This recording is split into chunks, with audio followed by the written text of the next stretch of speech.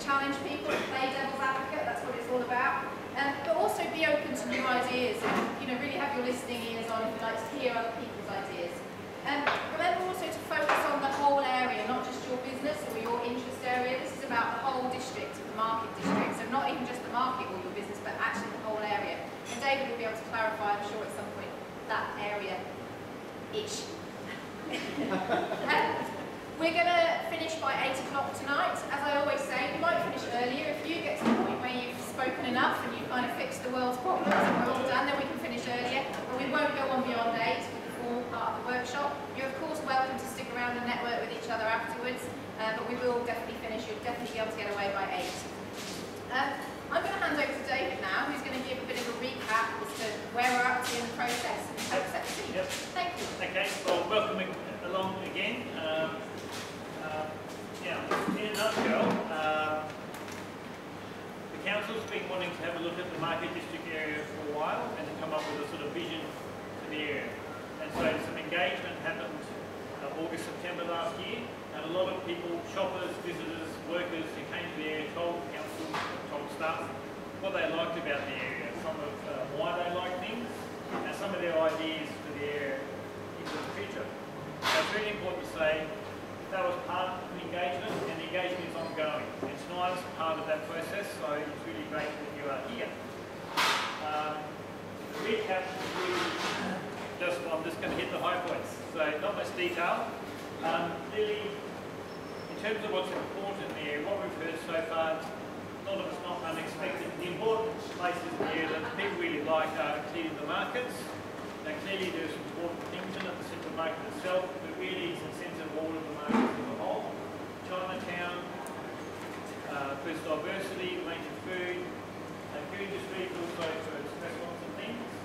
And Victoria Square was really a favourite place as well, in part because of the activities that happen there, and also in part because it's a nice quiet place. Can you hear me okay? Good.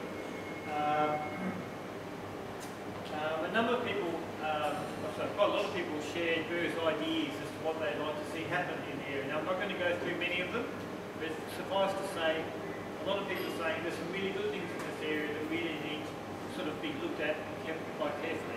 But there's a sense in which some are a little bit tired, some needs a bit of refreshing. There's a sense some people are quite open to development as an actual building is occurring. Some change in transport and movement.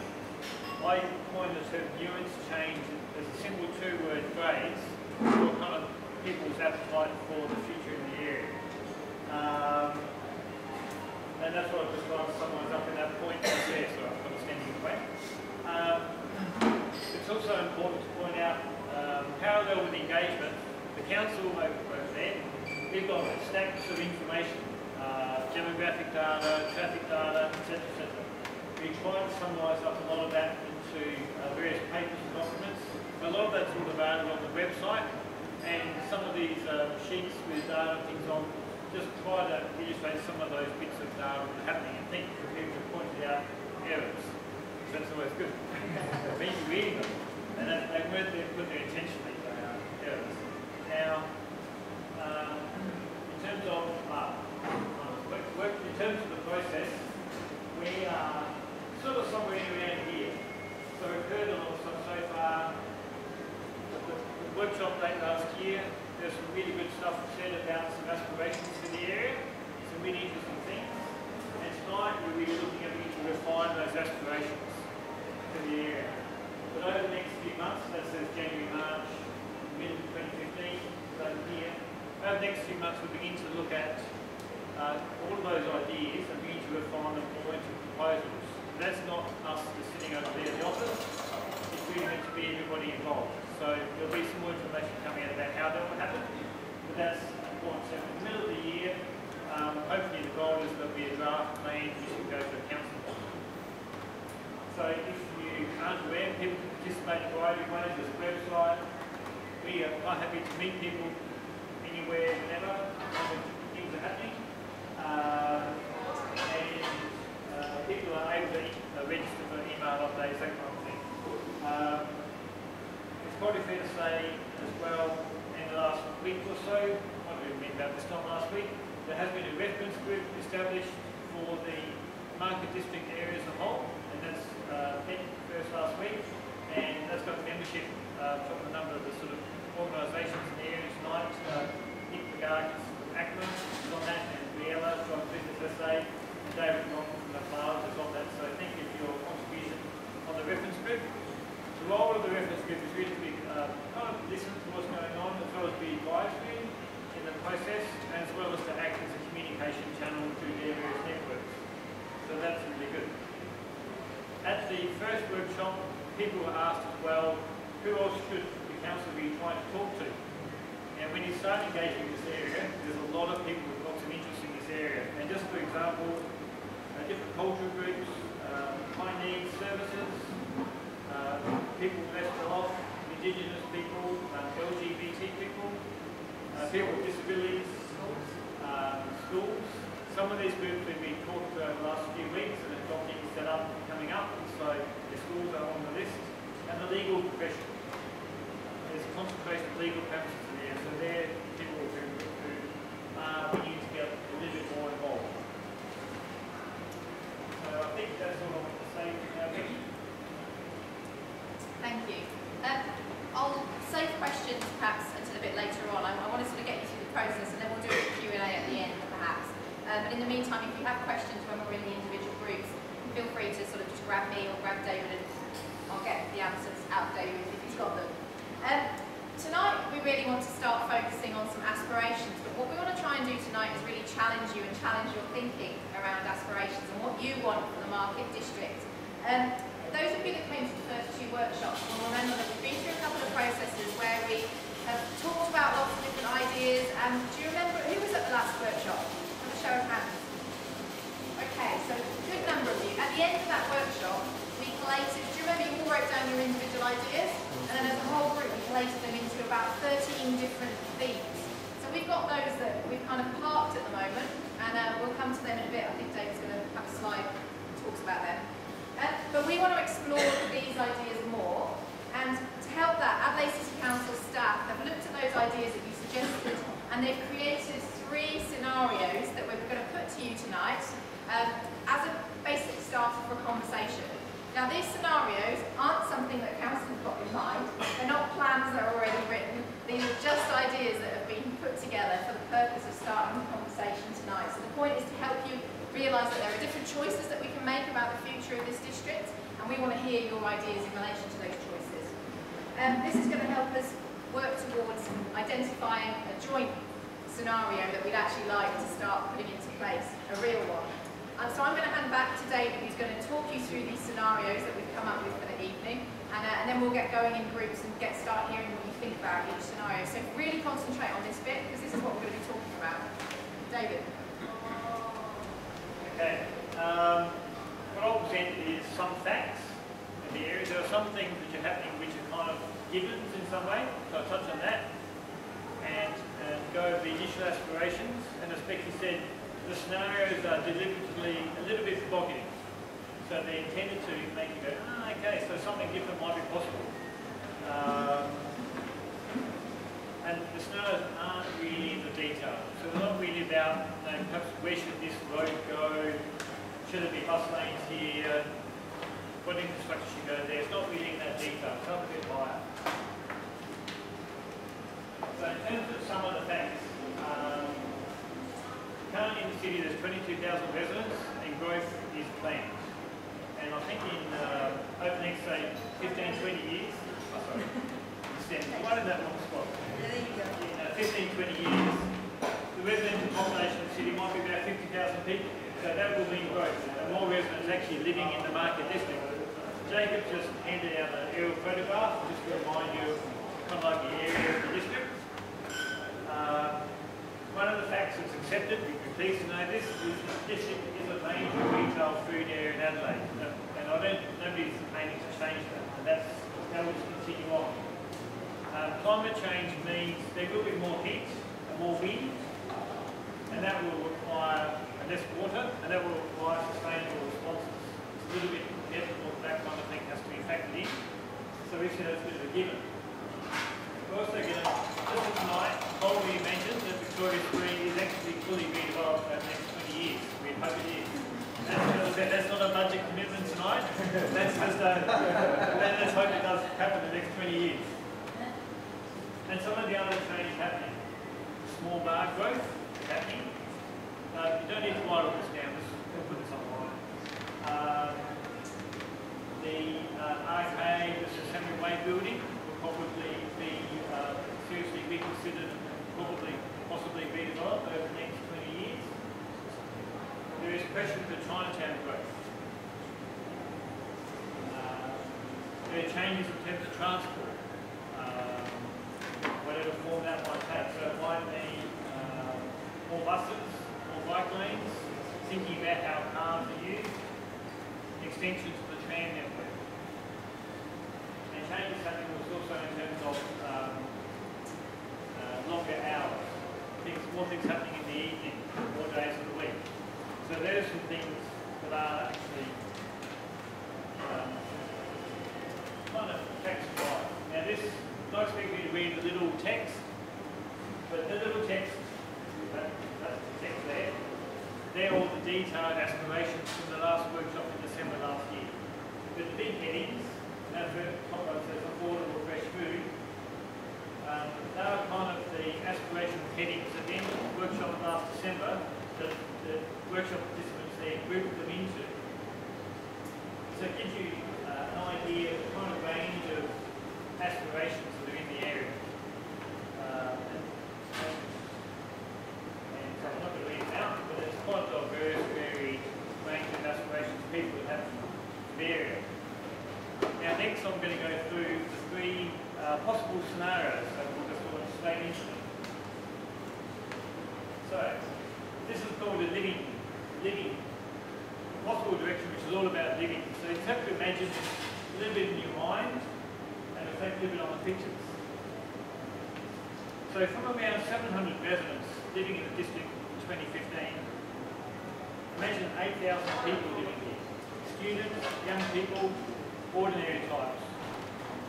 Continuing effort has meant diverse housing is on offer, including for the less well off. So, this one. Central Market is great, continuing its iconic tradition. Chinatown has expanded along Morford Street, stimulated by the new tram and with more variety. Greener Street restaurants have consolidated, with Compton, the Field Street, and other streets redeveloped with 6-storey apartments, some affordable and the occasional housing underneath. The bus station, that way, has been redeveloped to apartments, many high-rise. As has the arcade. Rising from the heritage walls of the Sesame Way is a boutique hotel, and we like it. Enjoying the amenities of the square and the view to the foothills. People living in the area move via a new tram and through a variety of buses, bikes, as well as on foot, including through those hip places that comprise the link between here and the train station and to the wider CBD. People also move from this area to King William Street South to all the new offices that are built over there. And the lanes between Grove Street and Franklin Street and out to Morford Street, the new apartment buildings with cafes and activation. The area used to be seen as a destination. Now it is both a destination as well as a place many people call home.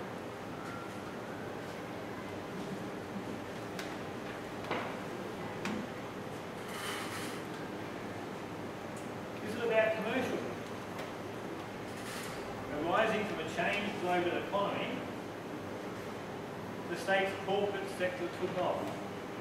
As Adelaide's affordability on a national scale, its livability, its cultural and innovation strength appeal to creative-oriented corporations wanting to do business from attractive places for people to work. This growth in offices, and then these are deliberately live-in properties. This growth in offices took the area from around 6,500 workers to a focused retail and food to around 12,000 workers. This influx of workers was in businesses, focused on research, business support, professional and legal. A dozen high-rise office blocks were developed in the district, with some retail and cafes at the ground level. The area is really good for doing business, leveraging off the proximity to the CBD, where there's existing CBD offices, with the markets on their doorsteps, and with this available underdeveloped land. Small nighttime bars were established due to there being more workers, but in limited numbers. Residents living in the area grew from about 700 to about 2,000. Goodger Street's restaurant role remained as it was extended southwards through Field, Compton and Market Streets, connected to King William Street South with all the offices. Chinatown spilled out on Walford Street, west along Walford Street. Boat Street became more active with pedestrians.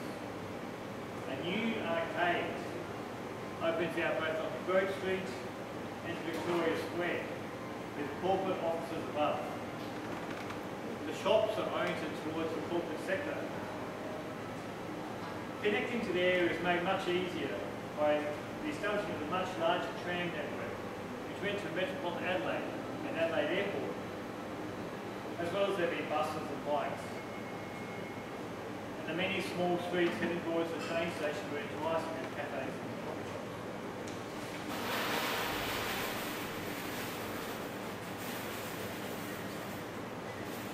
Is a possible direction about food and about vibrancy. Trade agreements with the region in Asia, demand for South Australia's clean, green food blossoms. The unique and affordable experience of the markets was leveraged by educators in establishing an international food research and education centre. Something like that. Located on what was the bus station, this food research and exploration centre had business incubators intertwined and had mixed housing above. The building was powered by the sun and reused wastewater from the area. Around Trades Hall Lane and Franklin Street, that's over there, emerged tourism, crafting and media businesses run by local entrepreneurs focused on food-based experiences. The area was well connected to the CBD and again up to the train station. All this activity underpinned the markets, continuing its iconic tradition. But it was accompanied by what used to be a single-storey arcade building being redeveloped as an artisans market and shared community spaces, meeting spaces above. And a mix of tourist accommodation and offices were built above, and a welcoming entrance on Victoria Square. Chinatown expanded along Walford Street and also along Field Street, offering increased variety of food and services. Goodger Street restaurants expanded further west on Goodger Street and also south down streets like Compton Street. Where there are rooftop restaurants established above food wholesalers and storage areas. Market Street became a little India precinct. These people-friendly streets made good connections to the many multi-level offices on King William Street South.